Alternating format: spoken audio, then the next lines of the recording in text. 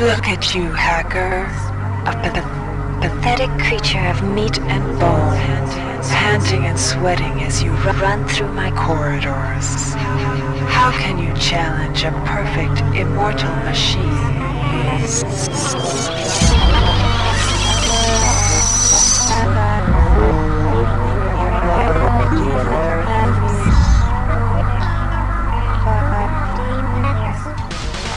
In 2072, a rogue artificial intelligence known as Shodan lost her mind. In her limitless imagination, Shodan saw herself as a goddess, destined to inherit the earth. That image was snuffed out by the hacker who created her.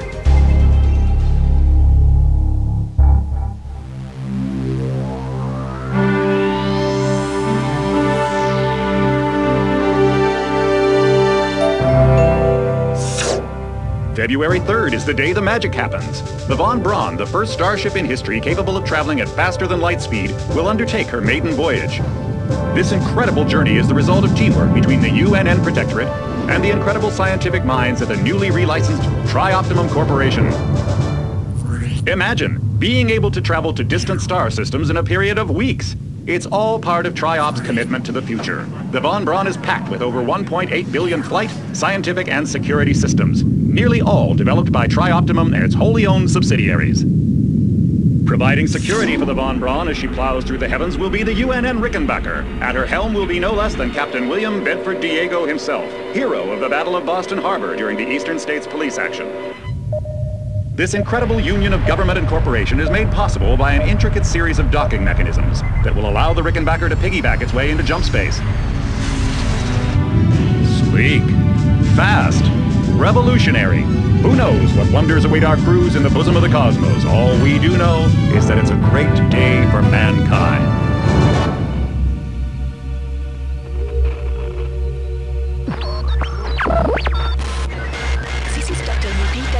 Of the UNN Von Braun, we've been hijacked by an unknown force. Ship security has been compromised. Do not allow the ship... Repeat, do not allow the ship to leave under any circumstances. I don't know what we're up against here.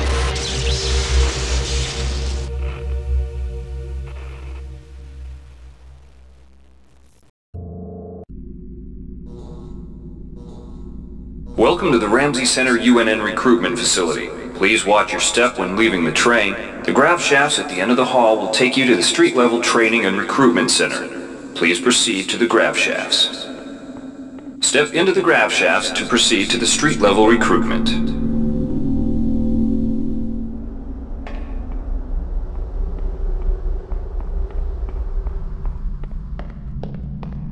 Before you choose your career, you'll want to learn some basic abilities.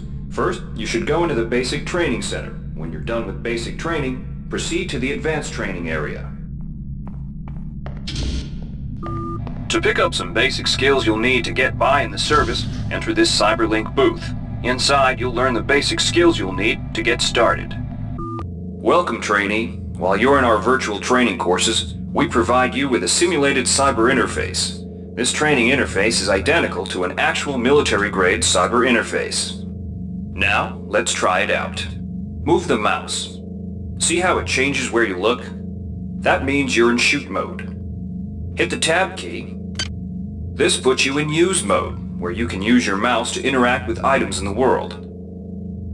Open your primary MFD, or multifunction display, by clicking on the MFD button near the bottom of the screen.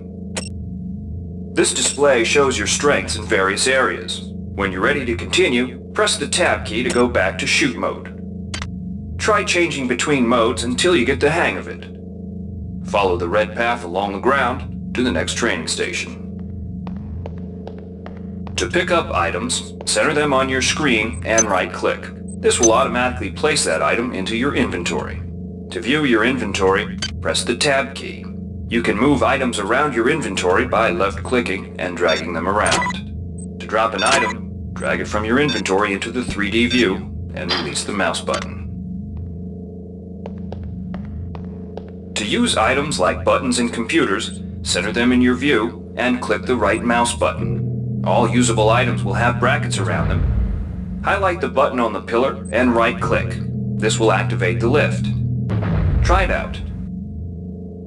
If you can still see your inventory display, it means you're in use mode. Hit Tab to return to shoot mode.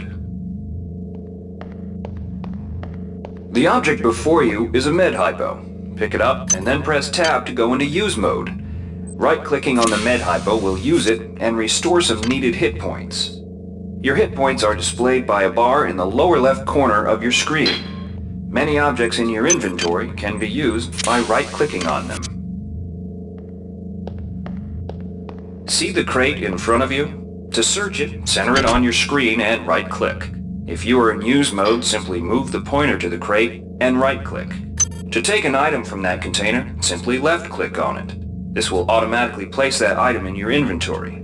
To close the container window and return to shoot mode, press the Tab key. One of the most important tools you have as a soldier is your PDA. This device stores audio logs, emails, and other useful information. Click on the disk icon near the bottom of your screen to bring up the PDA display. Currently, the contents of your PDA are empty. Now pick up the audio log in front of you. This message is coming from the audio log you just picked up. You can use your PDA at any time to play any audio log or email you've received. In the field, the PDA is also used for keeping track of your current mission objectives and obtaining help information. Now it's time to learn about jumping and mantling. To jump, simply press the space bar. Some surfaces can be mantled onto by holding down the space bar. Mantling lets you pull yourself up to ledges and other high places in front of you. Give it a try. To climb a ladder, simply walk into it and look upward. You'll automatically start climbing the ladder.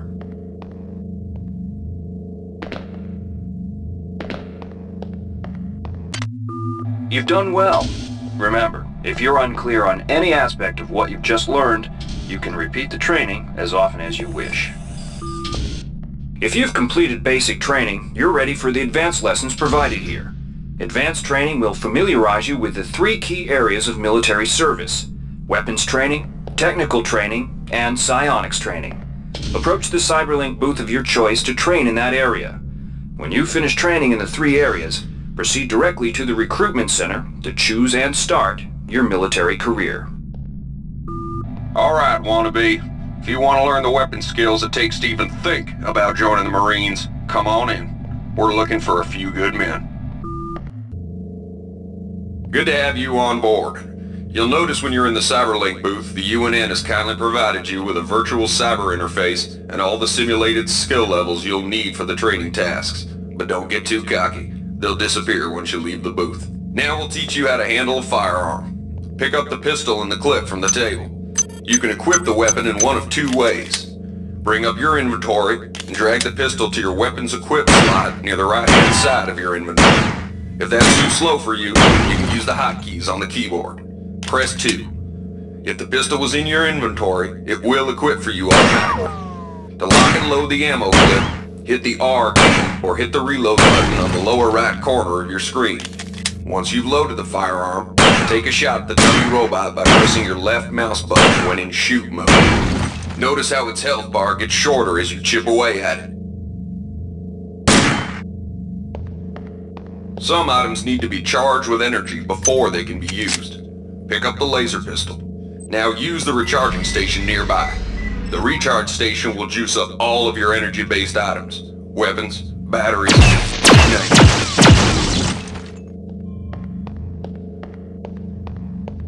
Weapons are not fine wines. They do not get better with age.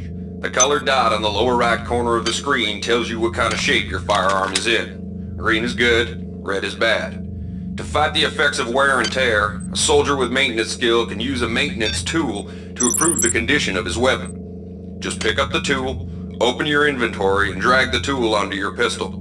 Remember that maintenance tools are only good for a single use. Good work. Now you're ready for the Marines.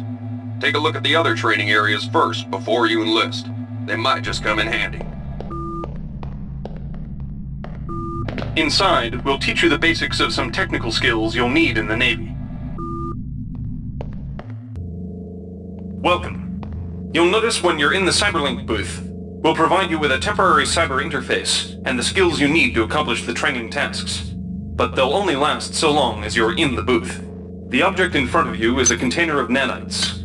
Nanites are consumed whenever you perform technical tasks, such as hacking or repairing. When you pick up the container of nanites, they do not go in your general inventory, but are instead displayed in use mode on the bottom left of your screen.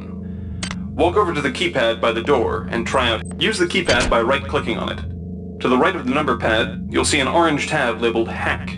Left-click on the tab. Text will appear indicating the difficulty of the hack and any bonuses that apply. Click on the Start button to begin hacking. You'll see a grid of nodes. Clicking on a node will either turn it bright or dark. To successfully hack, you must connect 3 bright nodes in a straight line. Beware the ice nodes with the red outlines. If one of these turns dark, you fail the hack, and you might break the item you're working on or worse. You can restart your hack attempt at any time by hitting the reset button, though you'll have to pay the nanite cost again. You can use nanites to buy items from replicators. To use a replicator, right-click on it. Then left-click on the item you wish to purchase. The item you purchased will drop into the slot below. Make sure you pick up your purchases before you leave. Hi there. Choosing value wrap. You learned the basics of the technical skills. There are several other technical skills you'll learn throughout the course of your career, such as repairing items and modifying weapons. The cyber interfaces for these tasks are similar to the hacking interface. Before you enlist in the Navy, try out the other training courses. They'll be useful. Inside, you will learn how to reach out with your mind. Do not let fear block your path. We've provided you with a virtual interface and the temporary ability to project simulated psionic powers. Once you leave this area, these powers will be lost to you. The red bar at the lower left of your screen tells you how many psi points you have. Psi points symbolize the current ability to use your psi powers. Psi hypos replenish your psi points. Try using a psi hypo and watch your psi points increase. When you've reached your maximum in psi points, move to the next station. This psi amp amplifies your psi powers and lets you project them into the real world. To equip it, pick it up, and then hit the tilde key. Firing the psi amp activates your currently selected psi discipline. You currently have access to 2 disciplines, cryokinesis and kinetic redirection. Go into use mode and click on the arrows on the bottom right of the screen. This will cycle through your available psi disciplines. Later, clicking on the arrows above the number to the left will allow you to select psi disciplines from higher tiers. Use cryokinesis to destroy the robot and kinetic redirection to pull that nanite container towards you. Be careful.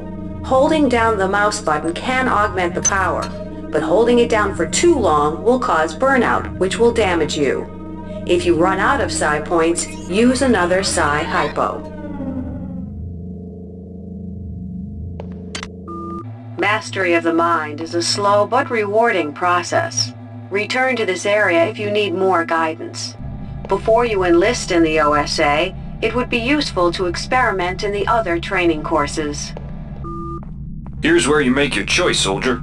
Here's where you enlist in one of the 3 branches of the military. Once you decide on your branch of service, there's no going back. A shuttle will take you to a UNN orbital space station, where you'll receive a briefing regarding your yearly postings. Good luck.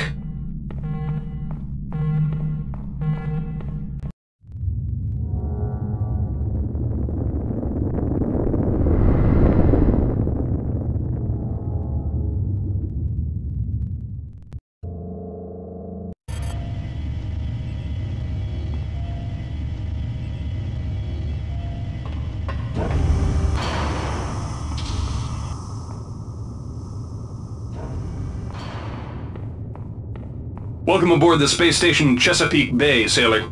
It looks like you've picked up some standard weapon skills at basic on Coronado Island. Now it's time for your tour of duty. Your tour will consist of 4 postings over 4 years. In this man's Navy, you're given a choice of 3 different postings a year. It's up to you to decide what kind of career you want to have, so choose wisely.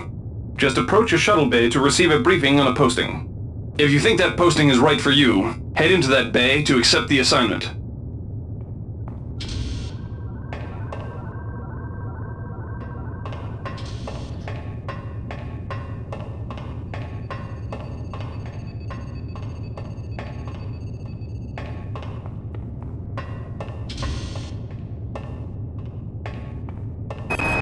The UNN Lucille is looking for volunteers for their military police detachment.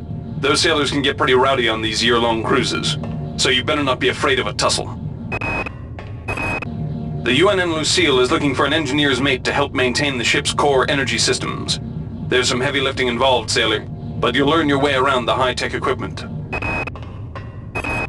The UNN Lucille is looking for an ops training officer to learn the ship's navigation and data control systems. You'll get your feet wet with the high-tech systems, but also expect some heavy lifting.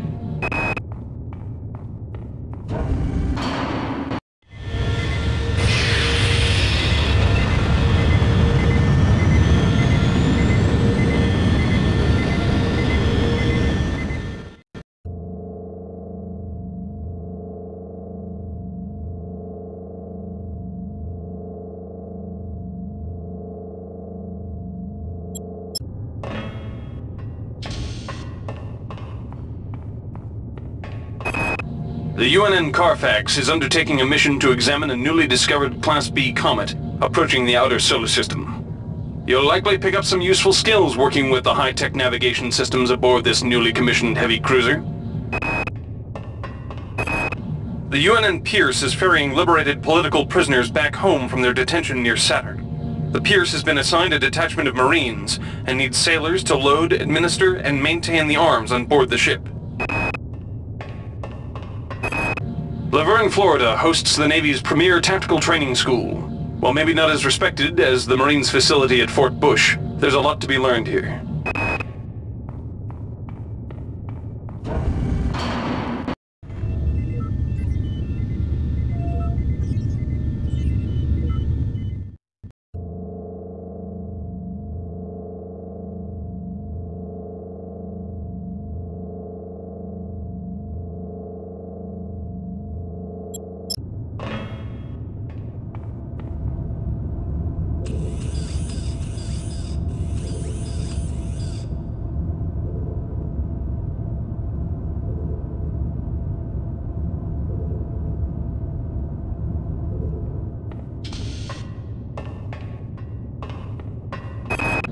The Navy strongly encourages every sailor to undertake some amount of zero-G training. A year at the Yamamoto space station in Earth's orbit will more than suffice.